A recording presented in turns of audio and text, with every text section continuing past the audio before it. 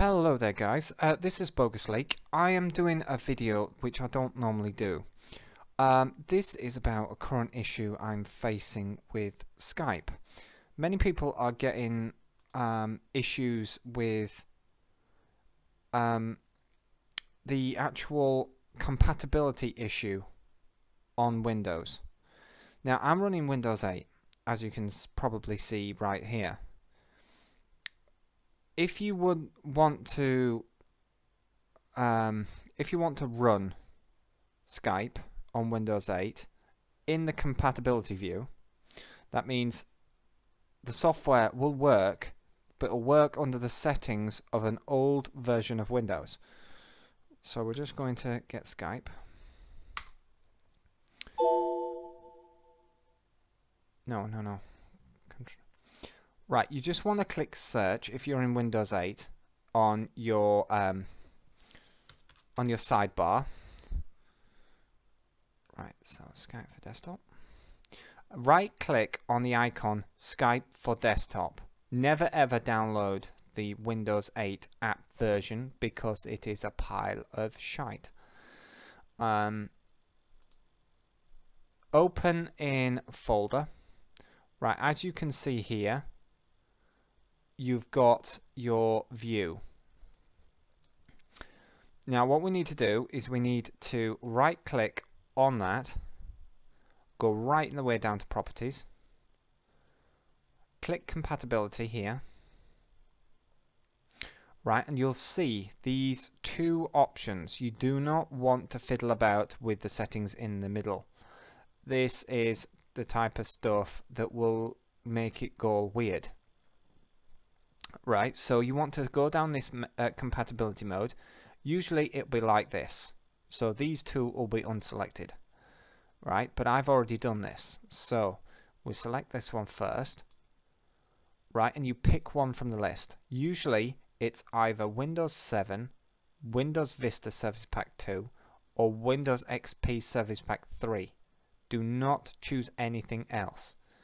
If you're unsure which one to choose, click Run Compatibility Troubleshooter and it'll select one for you.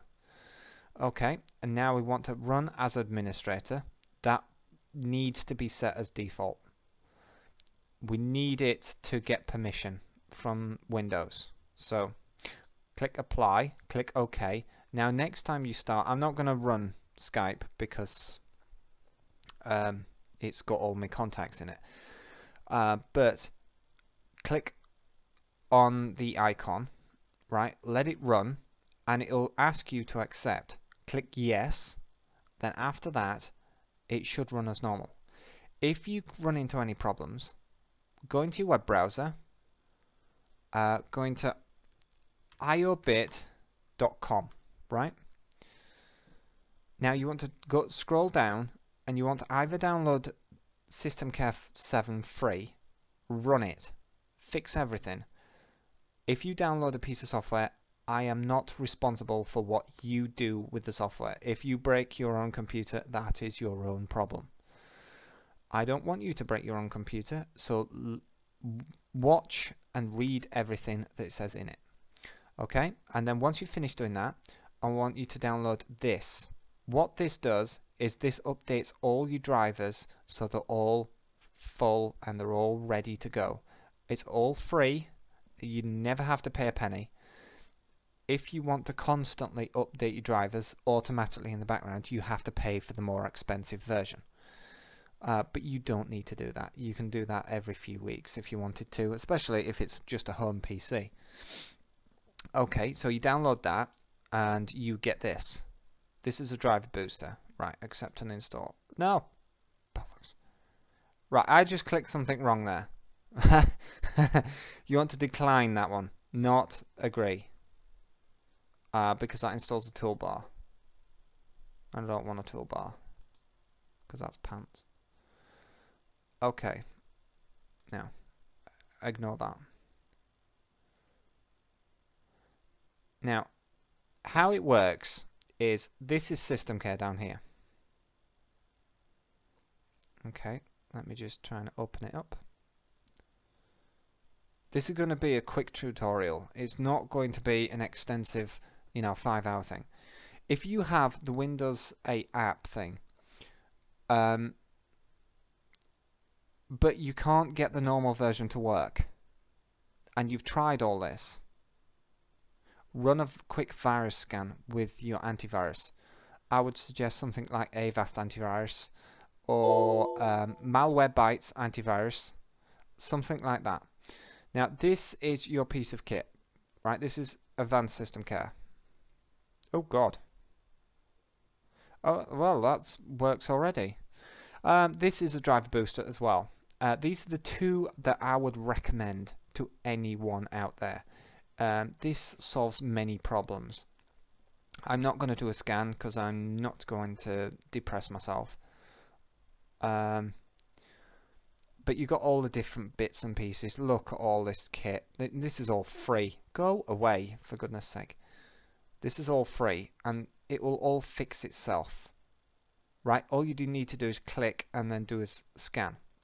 If you're doing gameplays, this is the perfect piece of kit. It shuts down all what you don't need and keeps the game running. Turbo Boost does pretty much the same thing. And also you've got the different bits and pieces here. I wouldn't have IOBits Malware Fighter because it is a strain on your computer, real big strain. And also the Start Menu 8 is pants as well. If you have a mobile phone, by all means use the mobile version of Skype because you have no choice. But if you can't get Skype to work on your phone, use OVO.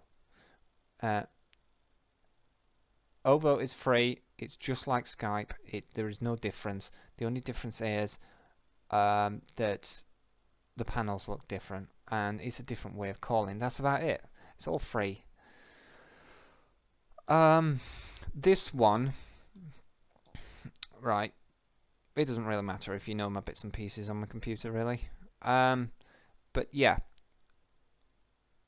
This updates all your drivers, right? It lists them all in a massive row. I've got many of them, but it mentions all the ones that are out of date. If you do not update your drivers, your computer is pants. And your computer will continue to be pants until you update it. So just keep it going. Apart from that, the compatibility view, that's it. That's all you can do. The rest is basics. I would suggest a technique where you press Control Alt Delete, right? Click View at the top of Task Manager, update speed, and then select High.